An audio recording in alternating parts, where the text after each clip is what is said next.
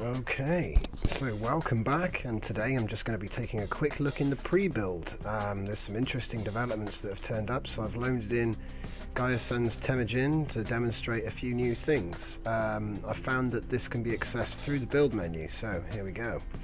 First thing is you press I, T or whatever, get the menu up. First thing is personal storage. So I've got a stash here, it's got my gun in it. Now I'm just going to exit. And as you can see, I've put a storage here and it's got my stuff in it. So now you can access all of your Plex storages while in the core or in build mode.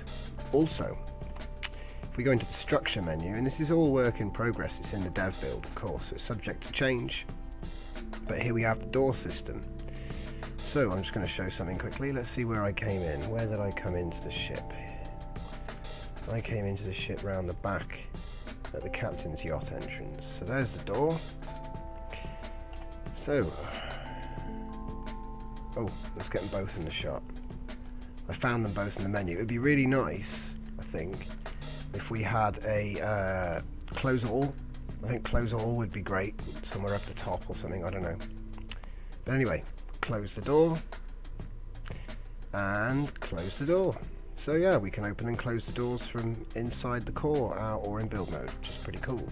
Every single system is here, giving detailed information on the location. I think it's relative to the core, I'm not sure, but it gives you all the information on, for example, the shields, thrust, the doors we've already covered. Cloaking isn't on this system, no explosives, no jamming, no power recharge we've got, so it tells you exactly the locations and everything with that.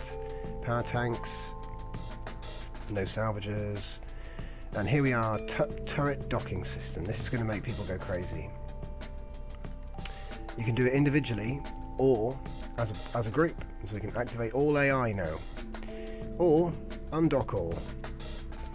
So let's see what happens now if I reverse. We should be seeing turrets flying around everywhere. Yep, so there you go. Just undocked all the turrets at once. So obviously guys, that means that now drone carriers are a thing, and you can do this just, you know, with one button, which is amazing. So I can't wait to see what else happens with this. So just to go over that, you've of course got your weapon systems as well. It'd be nice if we could change these from here as a group, that'd be great, but I don't want to ask for too much. To be honest, just being able to close all the doors at once would be amazing. But anyway, this here is amazing, and obviously fixed docking would be for your docks rather than your turrets. So yeah, just wanted to cover that. Thanks for watching, and I'll see you next time.